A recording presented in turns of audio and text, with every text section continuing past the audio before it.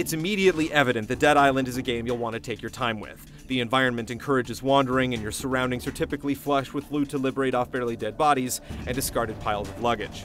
It's the kind of game that willfully distracts you by piling on the side quests while you try to focus on the story, and litters your route with all manner of enticing divergent paths. It's the kind of game, in other words, that you'll want to play in bursts longer than an hour. Unfortunately, the preview build we've been tooling around with kicks us off after 60 minutes have elapsed. But such is life. Maybe now we can hold out until help arrives. The title refers to the island of Banoi, a small atoll in Oceania that's home to the Royal Palm Resort.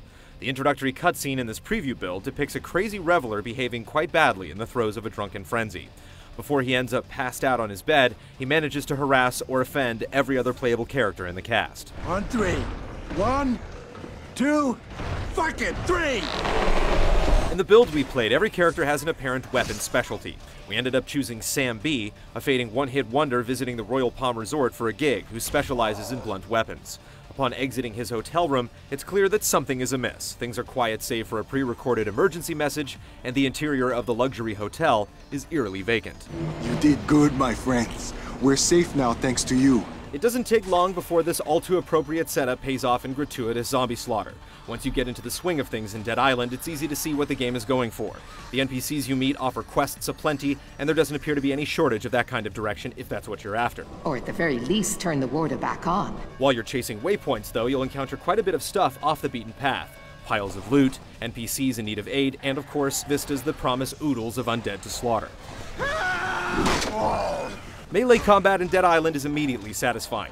As you tango with your enemies, a reticle flits around their bodies, allowing you to target specific body parts. It's a little too early to tell if the mechanic is actually as precise as it appears at first blush, but we had quite a bit of fun with it, especially after we picked up some decent weapons that allowed us to whack off heads or stove in skulls with ease. True to zombie fiction, trauma to the grape is the only way to ensure that a shambling corpse will not get right back up once its life bar refills. There are lots of cool little details that we couldn't get more than a passing glance at given the time constraint, like the RPG-style character progression system, which will echo of MMOs to anyone who's familiar with them. There's also a weapon upgrade system that seems fairly deep, and amusingly requires you to plunk down cash at unmanned workbenches. It appears the honor system is able to survive a zombie apocalypse. I hope that hurt. 1 hour is certainly not long enough for an earnest vacation at the Royal Palm Resort, but our little glimpse has definitely piqued our interest. Stay tuned to GT for more on Dead Island as its September release date approaches.